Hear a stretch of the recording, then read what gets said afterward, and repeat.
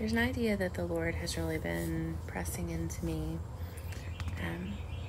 In the book of Isaiah, he says, "Behold, I'm doing a new thing. Will you not see it?"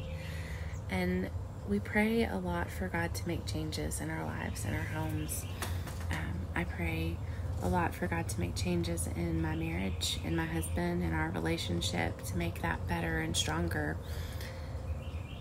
But then I don't always make room for that change.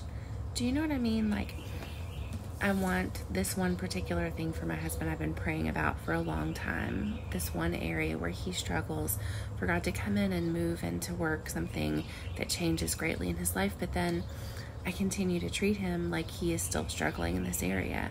I continue to look at him and see that area where he's struggling when really God has been changing it.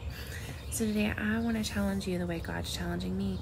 Are you making room for the change you want?